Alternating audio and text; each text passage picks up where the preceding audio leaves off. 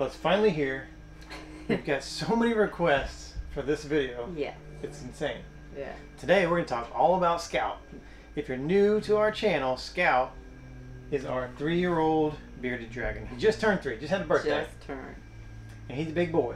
He is a big boy. It's my chunky monkey. And of course, you've already probably noticed that I've been calling him he, so he is a he. And we did have one before, and it was a female, but now we have Scout, and we travel full time with Scout on the road, so it's a very unusual pet to take on the road. And we've made several modifications in our RV, which some people think is crazy. Yeah. But we've made a lot of modifications just so Scout lives more comfortably on the road with us. That's right. We're going to talk to you all about Scout's modifications. We're going to talk to you about how he travels, all the questions, all the stuff. So everything Scout. Yeah, let's get into it. First, we're going to talk about the RV modifications. Okay. Almost this entire area over here is modified for Scout. So several things. The first thing that you'll probably notice is the heat lamps. So what we did was we plugged these in the side, and we have little command hooks that hold these so that the heat lamps dangle down.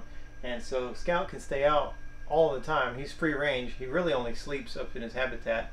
For the rest of the time, he is completely free in the RV. Even when we're not here, he runs around. And we modified it so that he could get up on the sides. So he has ramps over here. These are just made out of ladders for birds that we got at the pet store. And we put some shelf liner on there so he can grip it and go up. And then we also put the shelf liners on the couch in the gray color to match better, so he can climb either up the ramp or he can climb up the side of the couch. And then back here, this is a little padded area for him to hang out.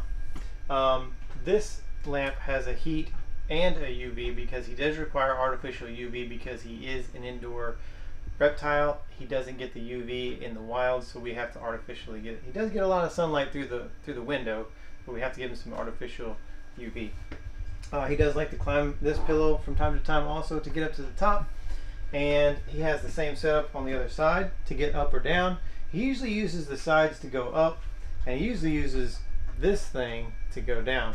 Now this is a staircase designed specifically for dogs, but we figured it would be good for Scout also. So Scout mostly uses this to go down, and it's funny because he rarely uses the step part. He mostly will try to ramp himself down the side of the ramp, which is pretty funny. And you're thinking this is a lot and this is elaborate, and it really is, but in about 5 minutes time we can break all this down. So if we have company, we can put Scout in his habitat, we can break all this down, and it goes away and looks completely normal like our RV was brand new. Now this ottoman right here, also when we're not using it, you can lift the lid, the stairs fold in. So now you have either a footstool or an ottoman for the guests that are hanging out here. They can put their feet up, or they can put their drink on it, or whatever. Like I said, it was designed for dogs, but it's perfect for Scout. We'll leave a link to that in the description of the video, and you can find all the stuff that we're talking about in our Amazon store too. All right, next we're going to show you Scout's habitat, and like I said before, this is basically just where he sleeps at night. He's out during the day, and this is located right above the TV. And Leslie's gonna tell us all about Scout's habitat. Not much to tell.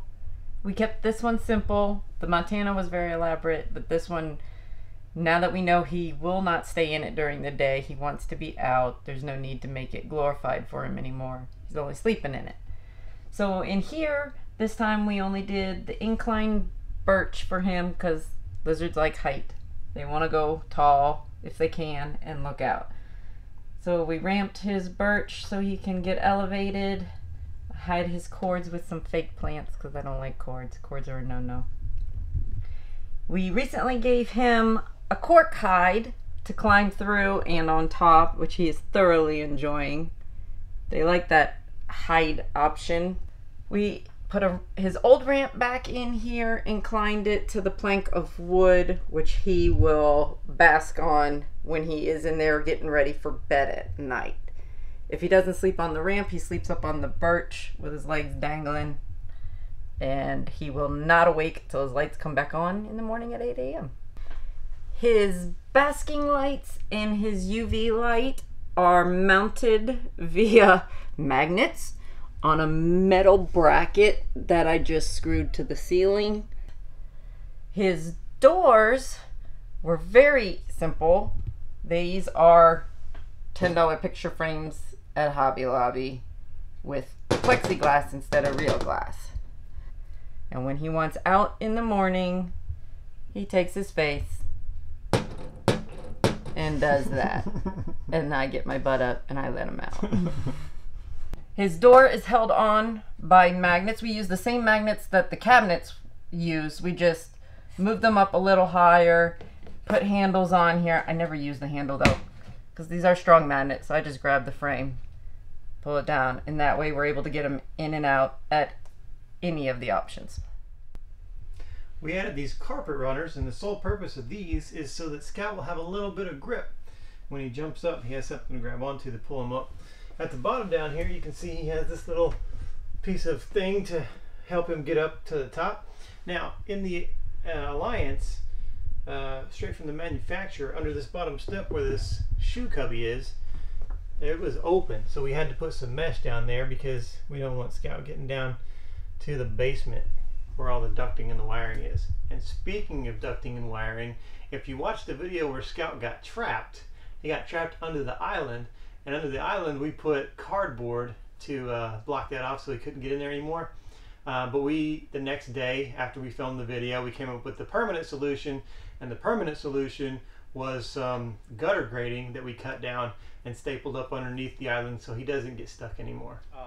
Now that we've shown you all the modifications of the RV that we've done for Scout and his habitat, we'll show you how he travels, and then on days where we're staying either in a hotel or family or friends, we'll show you how he stays there too. This is Scout's setup. He has this portable ottoman. It's collapsible, and so we have it popped up. Seat belt has got him locked in.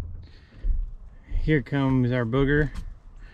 His travel case is up here, and on the inside of his travel case he does have a heat lamp inside of there, and then the cord runs down and over there and plugs into the truck up front, and here he goes in. And the reason we did this is so that he would sit up higher and be able to see out, because we had before his carrier just sitting down here and he would freak out. He likes to see what's going on outside, so we set him up higher and he's been a lot better now that he's can see stuff. I like to see, Mom. Yes, you do. So here he is all set up. He's up in there. Heat lamps on to keep him warm because it's a little chilly outside today. And sometimes he'll sit there quietly for the whole trip, and sometimes he freaks out and wants out. So if he does freak out, sometimes he'll get up into Leslie's lap for a little bit just to be able to look out up here. But for the most part, he's a pretty good rider. All right, so that's how Scout travels, and he travels really well. He's an excellent traveler. Yeah, he does really good. Yeah. Now, we're going to get to all of the burning questions and all the fun questions that we've gotten about Scout throughout the year and a half that we've been on the road. Yeah. So first of all, what does Scout eat? Scout, what he eats and what he should eat are two totally different things. He's a toddler. He is a picky eater. But Scout mostly eats worms. Yeah. Not just worms you find in your yard. They are store-bought, gut-loaded, healthy worms for him. Not to say he doesn't snag a worm, a caterpillar, a bumblebee every now and then when he's outside. He does. Because he does, but that can't be his diet if that's not healthy. Yeah. So he will eat super worms, Mm-hmm. which are just very fatter than mealworms. They're like mealworms on steroids, what they are. He loves those. He loves silkworms, which are larvae of worms. They didn't make it to worm yet. Yeah, and those aren't live. Those are canned that we buy from the store. Yeah, and then waxworms. Mm-hmm. Those are treats because they're high in fat. They look like big maggots. Yeah, they do look like big maggots. But he loves them, loves them to death. But those are treats. You don't get those very often. Yeah. And then he has, since his birthday, he has been doing better. Yeah. I don't know if it's because he's older now. Yeah, he's been... But he's eating his salads more. So fruits, vegetables are supposed to be his primary source, but they're not. Yeah. They're a secondary source to him. But at least he's eating some now. But he is. He can eat melons, peppers, like Yeah. your bell peppers. He ate some cantaloupe the other day. Yeah, likes cantaloupe, apples. Yeah. And you didn't talk about his favorite kind of worm, Oh, yes. the hornworm. The hornworm. That's his favorite. Also, I guess is known as a tomato worm. Yeah, the big green The juicy big ones. green ones with a little horn on their head. Yeah, and they almost always squirt when he eats them. Yeah. It's nasty. It is nasty. Sometimes I have to wipe his beard. Yeah, and so now that we got the food stuff out of the way, the biggest question that we always get, It is. where does Scout go to the bathroom? The answer is wherever Scout feels like it. Sometimes in the bathroom. Sometimes he does go in the bathroom. He does not like to be watched. He does not like you to see him go to the bathroom. Yeah. So, if we're out here and he has to go, he will leave the couch, climb the stairs, and go into the bathroom. Do his business, come back out, sit back at the window. Yeah, and people say, well, man, that's kind of nasty that he just goes everywhere. But so bearded dragons only go about once or twice a week. Once they're full grown. And once they're full grown, and it looks like bird poop, so it's not. They don't pee. Yeah. So they got the brown like part and then the little white part yeah. of what looks like bird poop, and it just really is easy to scoop up and clean up. I ain't gonna lie, it smells god awful. Yeah, it's not It good. smells like death for Yeah. the few seconds that it's there. Mhm. But it's wiped up, floor scrubbed, bagged in a poo bag. We have poo bags. Tie it off, smell instantly gone. Oh man. But those And- few seconds, you're holding your breath. Yeah, and so sometimes when he goes, he rubs his butt to get it, wipe Yeah. his butt basically. Yeah. And sometimes he'll run his feet through it or his tail through it, If or he he'll walk turns back around through and it. walks through it, that's So then it's bath time, it is bath time, which sometimes he likes, sometimes he hates. which he needs regularly anyway. Yeah, Because that is their source of water. yeah. Sometimes he'll drink a little bit of the water when he first gets into bath, Mhm. but they do absorb it their skin. through the skin. So, and then the big green hornworms are a good source of. Those are excellent water, source of too. water. So that's good. Yeah. And he is a little spoiled. He's spoiled. When I say a little spoiled, look at all the stuff. I mean, already. But what I mean by spoiled is, so he goes on walks. He does have a leash. He goes for walks. Takes a while to do a walk with him because he Yeah. doesn't continuously walk. And it's not like a dog where you can go, hey, we're going this way. Yeah. We walk where Scout wants to walk. Yes. If it's in circles, it's in circles. And really, like a 30-minute walk is from the door out to the end of the driveway. And then he also has a stroller. He does have a stroller. So dumb. And no matter what this one says, he loves the stroller. He does like the stroller because he likes to be outside. He likes the sunlight. And the stroller kind of keeps him enclosed where he feels protected. Yes, he's safe from birds. Yeah. And he can go see more things with us. Yeah, he We is can take him scared. to the ponds. We can, take him fishing with us. And he Yeah. can sit there and be safe. One of the other questions we always get is how long will Scout live? Mm-hmm. Yeah. So on average, a bearded dragon will live 10 to 12 years, give or take, on their genetics Yeah. and how well they're cared for. How big will Scout get? That varies too. Yeah. Scout is as long as Scout is going to be, Yeah. but Scout will grow this He way. keeps getting wider because she keeps feeding him. He shouldn't be this wide. But if my baby's hungry, I'm going to feed him. He's looking at us right now like, I'm right here. Oh, yes, you're talking about my weight. I'm right here.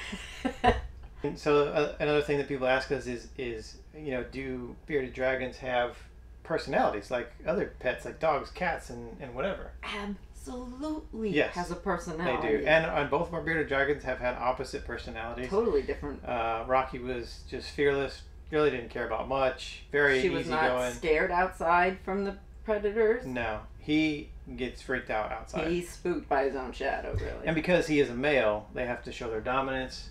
Yes. So he'll run up across the couch. If there's another animal back that he can see through the window, he will run across the top of the couch and he'll bob his head. Yeah. And bobbing of the head is a show of dominance. dominance for bearded dragons. And a lot of other lizards too. But with these guys, he has no idea that the windows are tinted and they can't see him. That's right. So he thinks he's in charge.